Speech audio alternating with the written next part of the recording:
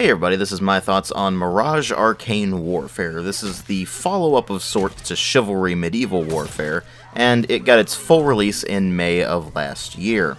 And there's a reason this is an MTO and not a full review. Unfortunately, the game is effectively dead at this point. I mean, as I'm recording this video, Steam Charts says the 24-hour peak was about 23 players, so it's pretty much impossible to get into a game with actual players in it, unless you actually deliberately organize something, or you just get really lucky.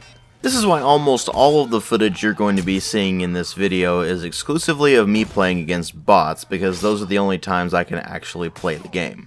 And the thing is, it's actually quite baffling that this is the case, because for a while they actually offered Mirage for free, and if you added it to your account, it was in your account forever. In fact, the absolute maximum number of players was well over 40,000, so it makes you wonder what actually happened to make the player base drop off so quickly. Well, part of the answer lies in the presentation being pretty unappealing to a lot of players, so let's go ahead and delve into that. It runs in Unreal Engine, and of course it looks a lot like Chivalry in terms of its animations and such, being kind of sluggish and a bit awkward sometimes. But at the same time, they've gone for a wildly different art style that is inspired more by 1001 Nights, and of course that means that it's got this very fantasy, very colorful aesthetic going on. Of course, when you compare that to Chivalry Medieval Warfare, it's like night and day, because Chivalry had a much more gritty, realistic style to it, and that was just really off-putting to a lot of people. Thing is, that aesthetic doesn't really bother me personally, but the actual visual quality leaves a lot to be desired. It's just not impressive in the slightest, and when you compare it to Chivalry, it's really not a step up. In fact, in some ways, it's a bit of a step back, because the texture quality isn't quite as good. That said, they generally do have some quite nice environments going on, so at least there's that. And of course, it wouldn't be a follow-up to Chivalry without a pretty significant amount of gore in it, and that's certainly the case here as well, except that it's a lot more colorful and cartoony, and the blood looks like paint instead of actual blood. Again, that was really off-putting to a lot of people, but it never really bothered me all that much. The game is also quite a bit gorier than its predecessor, because instead of simply lopping off an arm or a leg or a head, you can actually pretty much blast enemies apart with your various spells in this and chop them in half and things like that. It gets pretty ridiculous sometimes. So they have actually improved the gore system a bit, it's just that it's a lot more ridiculous this time around, although that certainly does fit a fantasy game a lot better than a more realistic one like Chivalry. That said, even if the aesthetics don't really bother you and the visual quality is certainly sufficient, there's also problems with performance. Now, I'm running a very powerful rig at this point, so I don't really have this problem, but I did notice when the game launched it had very significant performance problems, where it would just randomly tank the frame rate for no discernible reason. Now, of course, between the time I played the beta and now, I have replaced my graphics card, so that may have some pretty dramatic effect on the actual performance I get, but as far as I can tell, it does seem to have been improved at least somewhat. There's also considerably less graphical glitches I've noticed in this than there were during the beta and, of course, when the game actually launched, so there is that. But once you move past the visuals, you find that the sound design leaves a bit to be desired as well. Now, you do have some nice meaty sound effects that when you're swinging your sword or your axe or whatever it may well be around and smacking enemies upside the head with it, you're getting some very meaty, gory sounds that really do fit the combat quite well. And of course, like in Chivalry, there's a lot of blood-curdling screams and horrible gurgling noises and such like that you get whenever you're eviscerating your opponents, so that's always nice to have. It makes the combat a bit more visceral and satisfying. That said, there is an oddity where if you behead an enemy, they'll still scream anyway, so I think that's just an audio glitch, but it's still kind of goofy. So at least in terms of combat sounds, they've done a decent job, it's just that the music is extremely underwhelming. Not to mention the sounds when you're slinging spells are rather wimpy, and that's really where the big problem with the audio comes in, because when you're running around swinging your sword or whatever, that sounds nice, but when you're trying to throw a spell at somebody, even if it does a lot of damage, it doesn't sound like it does a lot of damage. And that just ultimately becomes a bit disappointing, and thus you end up with sound design that just leaves something to be desired. So the visuals are a bit off-putting to certain people, and the sound design leaves something to be desired, but those really aren't game breakers for most people, so it really falls to the gameplay to bring things up, because this is a multiplayer game without any real story. So what do you actually get in the gameplay? Well, you do get the Chivalry-style melee combat system, which means you have thrusts, overhead attacks, and then horizontal attacks, and you have to chain those together in order to defeat your opponents. It is, of course, a system that does require some skill to be good at, but at the same time, it's really not an improvement over Chivalry. In fact, it barely even changed at all. The only real difference is that it's a bit faster paced than Chivalry was, which is certainly appreciated because Chivalry could get rather sluggish, but at the same time, we were really looking for more improvements, some additional mechanics, or making it more skill-based. That's not to say that they didn't introduce new mechanics, it's just that they didn't improve the melee system at all, which was very disappointing for a lot of people. What they did introduce was a series of abilities for each character class. So unlike in Chivalry, in this game there are actually 6 different classes you can choose from. The Alchemaster, the Torrent, the Vigilist, the Viperist, the Entropist, and the Tanker. Each of them have, of course, their own set of weapons and their own character customization options that are all cosmetic, but they also have their own selection of special abilities that you can choose whenever you select your loadout at the beginning of a match or whenever you want to change your class later on.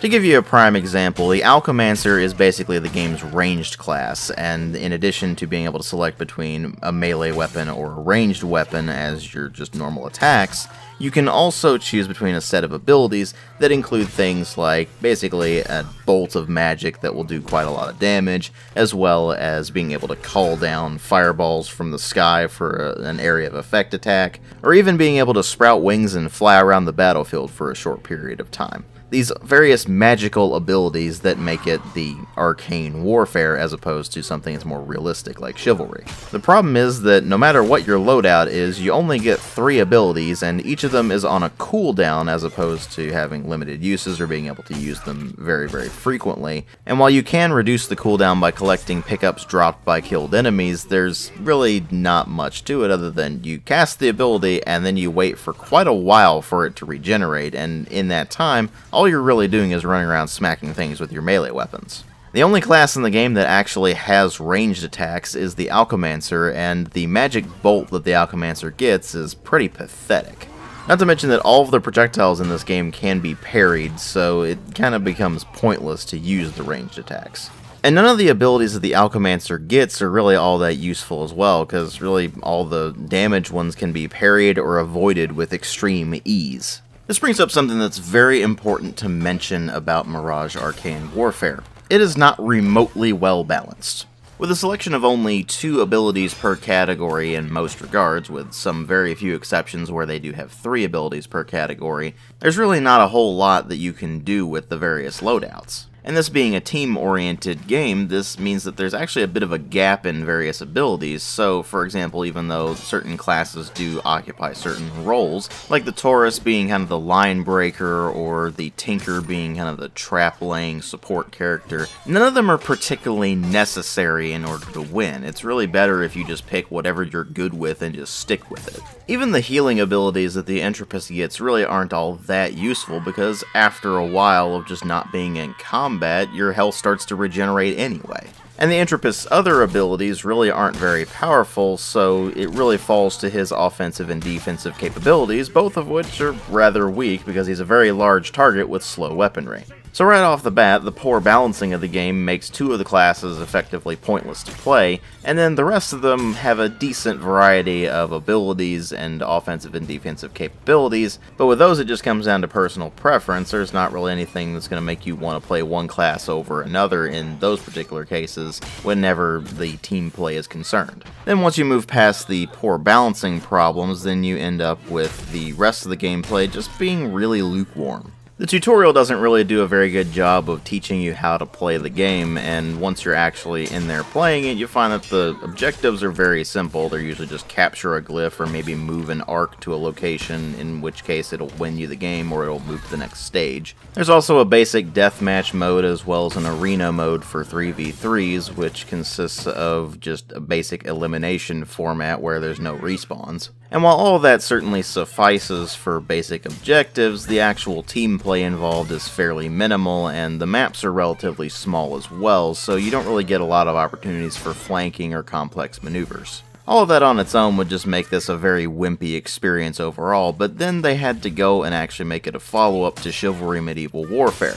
Keep in mind, Chivalry was released 5 years before this game was, and basically nothing has improved since then. The combat system is almost exactly the same as it was in Chivalry, with the addition, of course, of the various special abilities that the classes have, none of which really add all that much to the game to begin with. The ranged attacks and the magical abilities are all extremely underpowered compared to just running in and swinging your melee weapons around, making the magic system in what is supposed to be Arcane Warfare really pathetic. And when you factor in a really shaky launch with a lot of technical problems as well as various issues that the servers were having, the game pretty much failed right out of the gate, but then they tried to salvage it. Of course, they put out a few updates and they released the game for free for a limited period of time, where if you added it to your Steam account, then you could keep it in that library forever. That got them up to about 40,000 or so players, which you'd think would be actually a really good thing, except that now the game is effectively dead. Meanwhile, Chivalry certainly has a small player base, but it's still going just fine. There's still quite a few people playing it, and it's not at all difficult to get into a game with actual players. They did eventually introduce bots into Mirage, but unfortunately the AI is ridiculously dumb, and half the time it's ridiculously easy for even a single player to just completely defeat the AI by themselves. Of course, that's assuming you're on a map that actually allows the AI to function, because there's actually one particular map where the AI does not work. They just stand in the spawn and do absolutely nothing. So even though the bots do at least let you play the game now that basically nobody else is actually playing it, they are really not a challenge at all, and you don't really get any of the satisfaction out of the melee combat system. And when you bring it all together, you end up with something that is completely impossible to recommend. I mean, they haven't even had any real major content updates since the game launched, and there's only about 5 or 6 maps in the game to begin with. Or at least that's how many maps I noticed while I was playing the game, and I actually witnessed the full server rotations of several servers, and it still didn't get any more than that. And thus, without any major content updates, even though the game did go free for a while, and even though it is now at a considerably reduced price compared to what it was before, there's absolutely no reason to play it. Once a multiplayer game loses its player base like this, there's really no coming back from that, and it's a real shame because the game did have a lot of promise, it's just it didn't deliver on any of it. Thanks for watching. I'll catch you all in later videos.